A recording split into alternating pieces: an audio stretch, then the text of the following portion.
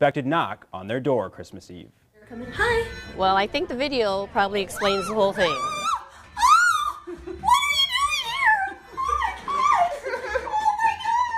So we didn't expect him at all. I mean, it was just total shock. Hi, Mom. Merry Christmas. Tears, hugs, smiles, and laughs echoed in the doorway of Robin Davis's home on Christmas Eve morning as her son Miles walked through the front door. Your heart just opened, just wide open. It was so warm and so wonderful, and I didn't let go for a long time, and then I cried.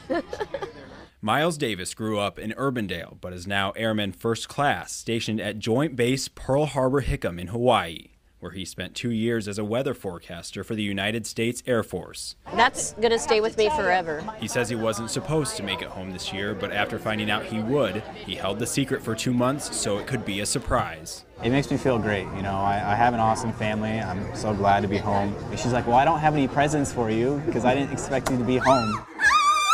But the best presents are those that come from the heart.